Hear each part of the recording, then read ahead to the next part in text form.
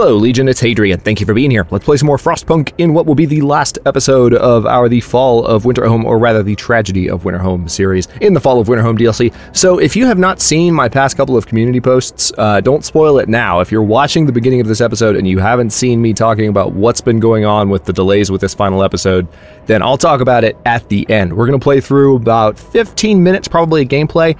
I will tell you this much right now. I have done this twice already. And when we get to the end, I will explain more. But for now, I want to continue with the story. A couple of things I want to do as I start off the episode here. We are going to take all of the engineers out of the repair station because, well, frankly, they're not needed there anymore. And we also have a few steam hubs. I'm going to take a look around really quickly and see what we can do to conserve coal for the last little bit here. And actually, you know what? I'm going to go all in. I'm going to do something I haven't even done in the previous two attempts at this. I'm going to dismantle this outpost. And I'm going to try, I mean, if it works, it works. I'm going to dismantle this outpost. I'm going to send this outpost team over to the food outpost. And we're not going to be producing as much coal as a result, which is why we're going to need to be very careful with the coal that we keep in the city. But right now, if we have, with the remaining 2 days and 3 hours, if we can have just a large shipment of food come in, even just once, that could be a good thing for us. Why is my mouse grinding against the desk? Okay, made it stop.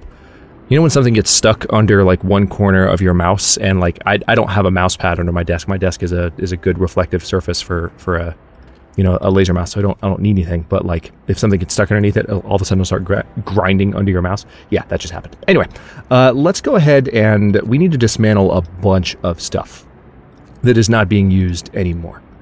And that includes like houses. Yeah, there's not people living in these houses, obviously, because they're out where there's just nothing going on. There's a cookhouse here. We can go ahead and break down this fighting arena for the wood, and let's see what else we can get away with here. We have several engineers available, obviously. I don't need anyone working the cookhouse at the moment, but I need to free up those workers. I'm going to have... Let's have 3... You know what? No, let's have 5 engineers kick in there. No. Yeah, okay, 5. Because the food outpost is going to bring in raw food, so we're going to need to stay on top of that. But let's have a look around. As I was saying a moment ago before I got distracted, we're going to take a look at the steam hubs in the city and see which ones can be broken down. Now, this one is currently... We don't have steam hub range upgraded, so that's not even helping that steelworks building. Let's see. I can go ahead and get those workers out and replace them with engineers. We do need to produce a lot of steel, so I'm okay with cranking that all the way up to 10.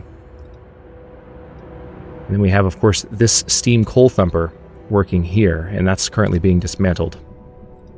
We have a charcoal kiln back here. I am going to go ahead and dismantle that. But steam hubs wise, let's stay focused on this for the third time. Okay, there's a lot of room in these houses if I were to leave this steam hub standing. Also, there's a lot of room in these. Ooh, hello. There's a ton of room in the houses here. Tell you what, here's what we're going to do. We're going to break these down. I know there's people living in them, but they'll move. Point is to break down as many of the steam hubs as I can to where they're not... Yeah, we don't actually have any... patience at the moment, so I'm going to break down... Yeah, we're going to break down this care house, and as a result, we can go ahead and break down this steam hub as well. Now, it looks like this one's still supporting a good number of people. That one's being broken down. We've already looked at that one. I mean, part of me is thinking I don't even need this one. I mean, this Advanced Steelworks is doing okay without any kind of heat. Yeah, you know what? I'm going to cut that off, and we're going to turn that... Hello, it's still showing as heated. How is that? Is there another steam hub nearby that's heating it that I'm just not seeing? That's weird. Oh yeah, let me fix this really quickly. How is that still showing as... I mean, I'm not going to complain. We need to keep this heater on, but if we can have this heater off, then that'll be great. Alright, so this agitator can stay in place. That agitator we can get rid of, and that'll free up some steel. This prison, I mean, the prison, I mean, we do have several prisoners here, but I kind of want to free them so that they can actually work.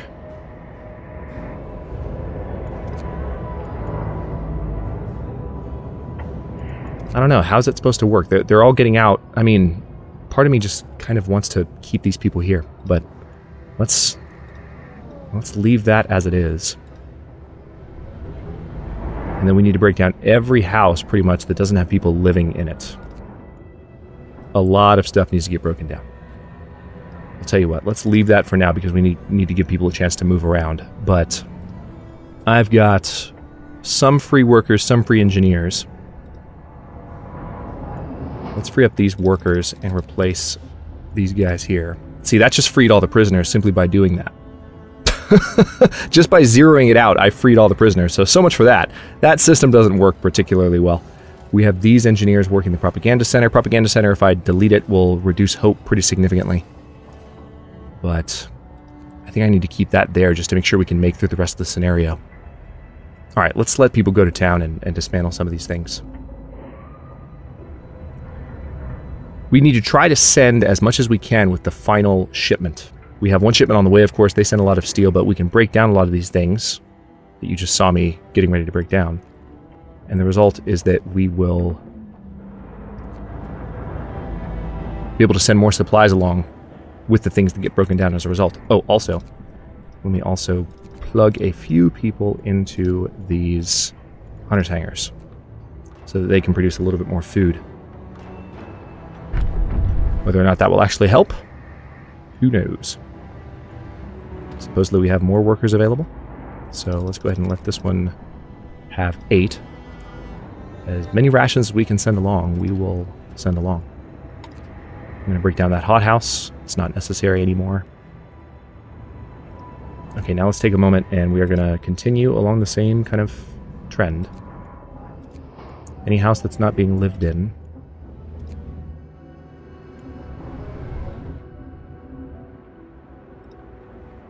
I'll keep the fighting pits there for now. Aha, here's a few more. We'll break those down, break that one down, that one, that one, that one, that one, and that one. Okay, so that's pretty much it. And of course, no one's really available right now to work. We can sign a new law, but I'm not going to worry about that at the moment. Oh, agitators. That's another thing I could probably break down. Let's have a look at where these are. That one I'll leave there. Are these workshops? Do I have engineers still in workshops? I thought I broke down... Oh, yeah, that's right. That was in previous attempts at this episode. So one thing we can do as well, we don't need the workshops anymore, and that'll free up some engineers to do some of these jobs. See, that's the downside of having had to repeat this a couple of times. I'll talk at the end about why that is that there are things that I enter the episode thinking I've already done, and no, I have not already done them. Alright, so that's some more engineers there, and let's go ahead and plug in, tell you what.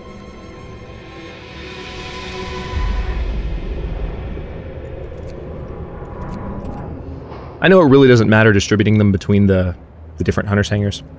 Something is satisfying about seeing more blimps go up. That's all it is to me. Alright, we have 19 hours, roughly, just under 19 hours until we have to send off the final transport. Looks like the food transport is about to arrive. Still breaking down a bunch of stuff here as we begin. Alright, about to get really cold. Alright, now one thing that's going to happen, as I recall from the last go I had at this, is that we are actually going to hit our steel cap, and I want to try not to do that. So let's do a resource depot really quickly, and we can even build one close to the center of town so that they can get to it quickly. Alright, build an outpost. Go. Come, lads. We must work harder. Indeed we must. Alright, now with that done, I'm going to give myself room for more steel, and we are going to keep breaking stuff down, and as you can see, we're producing a ton of it. Now, I can do a charcoal kiln, which might be a good idea since I will need coal to keep the generator going for the last few seconds here. I don't know, there's an argument I don't even need that. I mean, the city is about to be abandoned, so maybe just leave it. We have this house, which is being... I mean, this fighting arena is not really that important anymore. There's a couple of them that aren't, really. Yeah, this one I can dismantle. That'll just give me some wood.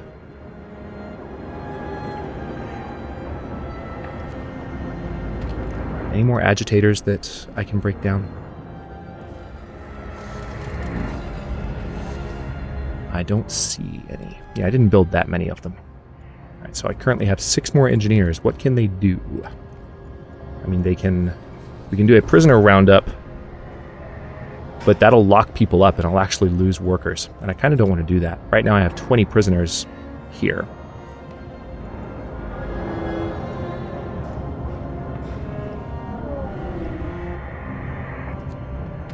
I could go ahead and assign them to the propaganda center. Will that increase hope, I guess? I don't know. It's not very clear what having more workers in the propaganda center will do. Purpose-wise, there's not a lot I can do unless I do a pledge of loyalty or forceful persuasion. We're not going to cross that line. Organic fertilizer. We don't have any hothouses going at the moment.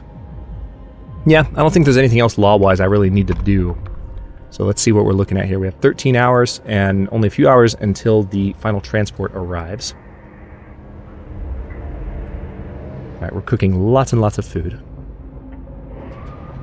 All right, evacuation transport has reached the Dreadnought. We have 1 day and 8 hours left. I kind of want to let things continue for a bit. One thing that's not clear, I've talked about this in the past attempts I've made at this, but obviously you haven't heard those. One thing that's not clear in the way that this whole scenario ends is what happens if you send a transport within the final 24 hours? It takes 24 hours to get to the Dreadnought.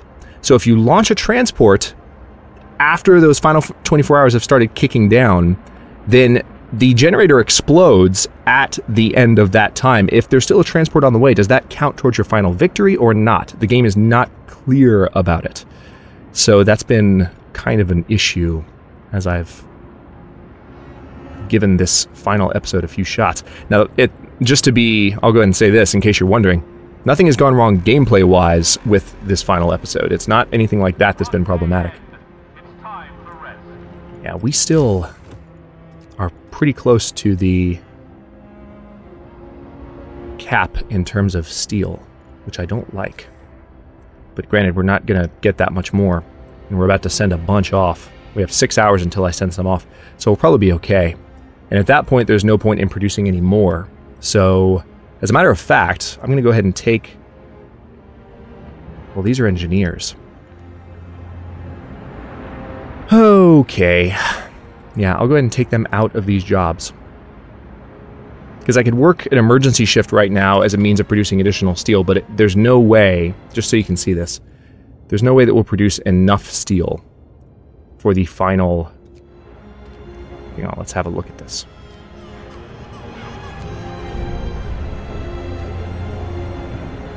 We need to send, yeah, close to 2,000 more steel. There's no way we're making that much in a day, even if we do the emergency shift. So I'm not going to worry about that.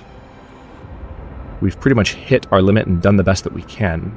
So if I take those engineers out and put them elsewhere, the question is, what can I do with them? We already have the propaganda center working. I'll go ahead and use that to give people hope. And I can maximize the prison, I guess, as one thing to do. But engineers, unfortunately, cannot work the hunters' hangars. So they're kind of just sitting ducks at the moment. Let's see. 6 hours left until we need to send the final transport. I was really hoping for a food transport at some point, but not seeing it. And this is our last chance. So I guess sending that guy over there to the food, we should have done that sooner in the episode. We've talked about that a bit in the comments. I'm well aware. It's a different type of game. Okay, that's it. Actually, a little bit short on time here. Let's see if this... Where is the evacuation center? Here you are. Okay, so we need to go ahead and send everyone that we can. These engineers can go. And then I suppose what we'll do is go ahead and shut down the prison. People are not going to like that. And now there are homeless people, but that's okay. That is not something I'm going to worry about. And then that frees some people up. Now, I just freed a bunch of prisoners, but evidently I can't put the prisoners on the... That's really strange. I can't put the prisoners on the transport. Oddly enough. It's kind of frustrating. So I'm going to go ahead and pull these engineers out, which is going to reduce hope make people plenty mad at me. But this is just making it where we are ready to go ahead and send our last load of people off to Winterhome.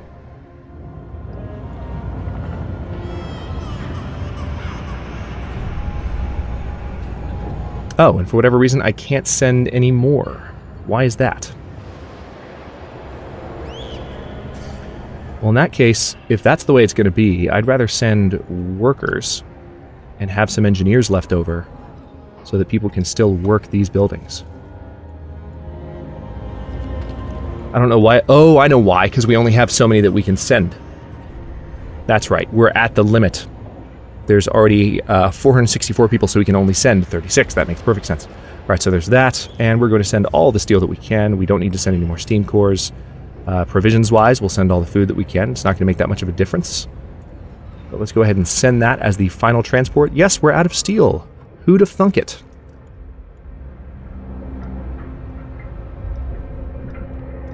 Now, I have some engineers remaining, which I can use to repopulate the prison and get people's discontent back down. The generator is failing. Sir, the engineers monitoring the generator have warned that its ultimate failure is imminent. The damage to its critical systems is so widespread that when we patch a pressure leak in one place, two spring up elsewhere. There's nothing more we can do. Hope will fall. I see.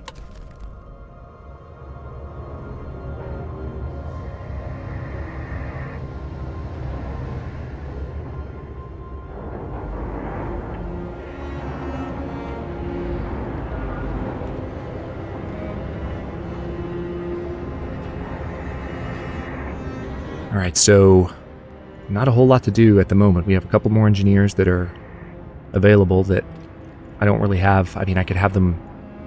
It's middle of the night right now, so there's nowhere I can put them. We have one sick person, finally. About time.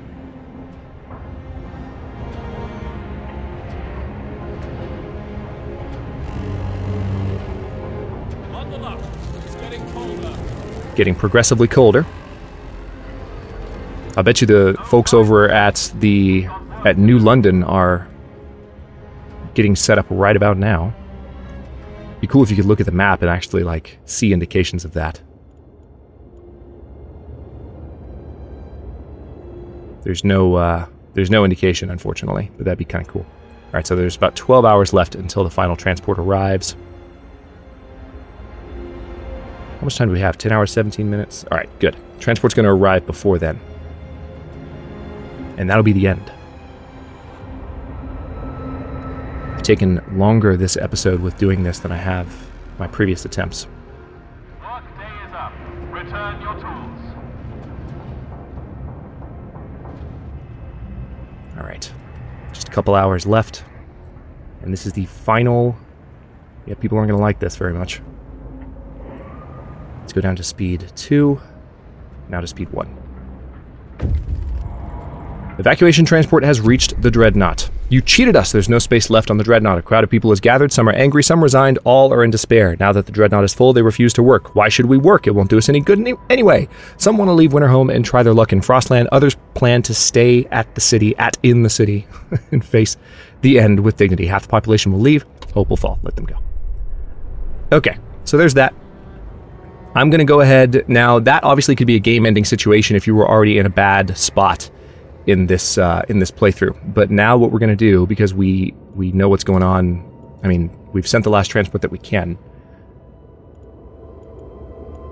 We have literally 12 minutes until the generator blows up.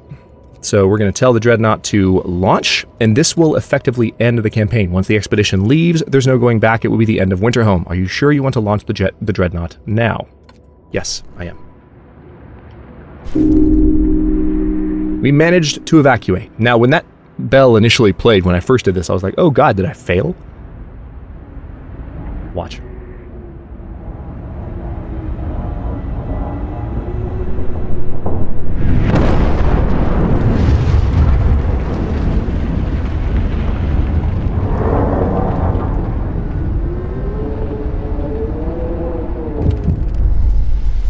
The fate of Winterhome, the Exodus. When the orders came, or when the orders to leave came, we gathered together. It seemed like almost all of the Winterhome was here. The writing in some of these blurbs just throws me off. We thought with grief and gratitude of those who were missing. With so many saved, it felt so much more painful to leave those few remaining souls behind.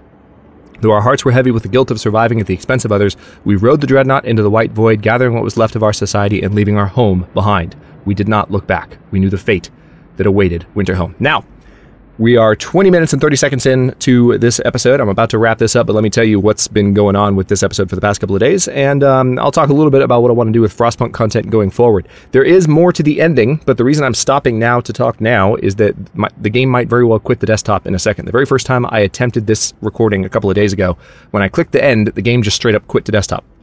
I was like, oh, well, that was annoying, so I had to move on and do some other stuff, and then yesterday, yesterday for you guys if you're watching this episode live, yesterday, when I clicked the end, it actually did a proper Frostpunk style ending.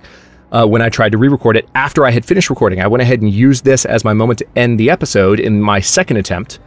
And as soon as I was done recording, I clicked the end and it did a proper ending. And I was like, oh, well, that's what it didn't do the first time.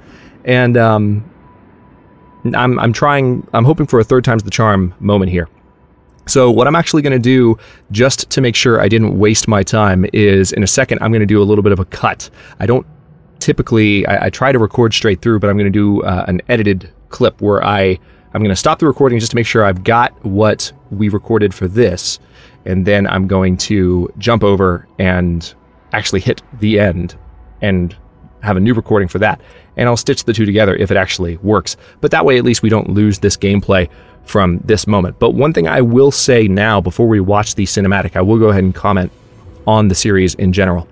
There will be an ending cinematic in a second. It's very similar to Frostpunk in terms of the original story and the main storyline. I'm a little bit thrown by this ending because we didn't do a very good job. We didn't produce enough cabins. We didn't have enough space for the people on the Dreadnought, and now it seems like it's kind of letting me get away with it. So the meaning of that mechanic, building up the cabins for the people who were on the Dreadnought, doesn't seem to hold a lot of weight for the ending, which is very frustrating for me. So when I'm looking at this ending from just a storytelling standpoint, it feels a little bit rushed. It feels a little incomplete.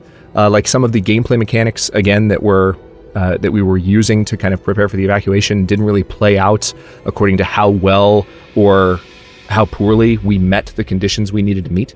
So I'm open to discussion with you guys on what you would like to do for future Frostpunk content on the channel. I mean, I enjoy playing the game, and definitely we will be messing around when they introduce the kind of sandbox mode where you can build a city and just kind of continue to play indefinitely, which is a lot of fun for me. That's obviously my style of game to have on the channel. But, you know, these story-based DLCs, if I feel like there's an element like this that doesn't really play out well or isn't really fleshed out, especially when there's crashes involved and other issues like what I've described a moment ago, then it just kind of leaves a sour taste on my mouth. And to tell you the truth, it kind of makes me feel like I enjoy Frostpunk a great deal. I think it has a lot of storytelling potential, and I am looking forward again to the sandbox mode, but I don't know that I'll do that many more of the story-based DLCs for this reason, because frankly it's just too frustrating. I'd rather play a sandbox style game where the story is emergent than, you know, be building towards a conclusion to an actual story that then doesn't come to fruition in an orderly way because of crashes and all this other stuff.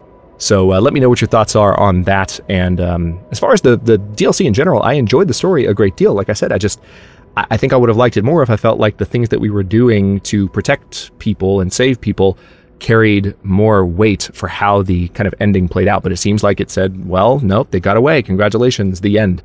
And so who knows how that's how they'll change that in the future when it comes to Frostpunk DLC, etc. So I'm going to stop this recording here, and I'm going to stitch, you know, the ending video in a second to make sure that it plays appropriately. This is very similar to what I had to do for the Great Order. Another reason that I kind of, you know, have soured a little bit on Frostpunk in the in the past couple of days while I've been working on this episode. But as a game, when you're not recording for YouTube, it's fantastic, obviously. And it might even be the fact that I have the recording software going in the background that's, you know, somehow causing issues with Frostpunk's software. Who knows? But I'll stop this one here. And in the next one, well, obviously we're not doing any more in this series, but next for the 4 p.m. slot, I will probably bring back Surviving Mars for a bit, but I'm kind of thinking about some different options for what I might play, because there's obviously some popular 4 p.m. games. We have The Long Dark, we have Stellaris that get played a lot in that time slot. Both of those games have patches coming up that I'm kind of waiting for, but it might be a good thing to go ahead and build one, like go for one first. So I'll be thinking about that, and you guys can let me know in the comments what you would prefer to see. But for now, I'll stop this one here, and we'll let the ending cinematic be the end of the series. I won't even commentate. We'll just watch the cinematic together. Thanks for watching. If you enjoyed this, don't forget to like the video and subscribe to follow along. New episodes are coming out in, well, obviously in this series it's done, but new episodes in a science fiction, survival, and or simulation vibe are coming out every day at 4 p.m. Eastern Time. Comments are always welcome. Let me know what you think, and I'll see you next video.